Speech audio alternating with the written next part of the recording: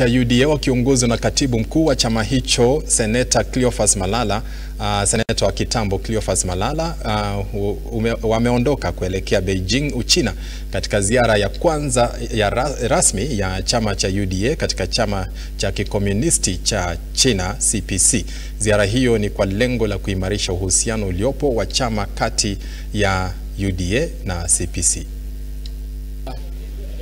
Ladies and gentlemen, today we, as the UDA party, are departing to Beijing, China, on a 10-day tour. This is an exchange program between the Communist Party of China and the UDA party. Our relations started long ago when we formed government, and as a party, we are keen to build the UDA party into a monolithic party that is going to outlive its current leadership. We are traveling with a delegation of 15 people from the Secretariat. This is just the beginning of an exchange program that is going to ensure that the CPC party helps UDA party in building capacity at the Secretariat. We've had very good relations with the Republic of China, and as a country, we are going to enhance the relationship to ensure that the two countries benefit from the cordial relationship that they have established.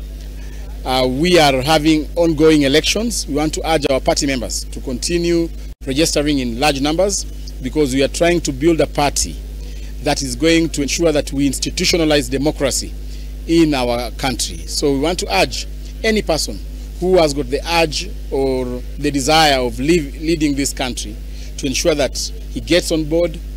Make sure you register as a party member. We want to urge all young leaders, university students, TVET students who are yearning to be leaders in future. This is a platform to incubate your leadership ambitions, and therefore just to urge you during this electioneering period, kindly ensure you join the UDA party so that you participate in the electoral process that is ongoing. Our government is keen to ensure that we bring everybody on board.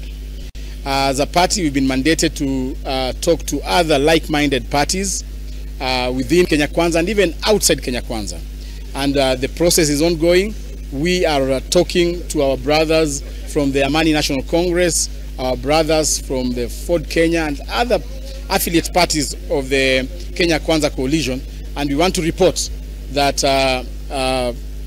the talks have hit a high note, whereby in the coming days you will realize that we've made headways in terms of negotiating with our sister parties within the Kenya Kwanza Alliance, so that we form a big political movement. Come 2027, this will be a political movement that will not be compared to any other.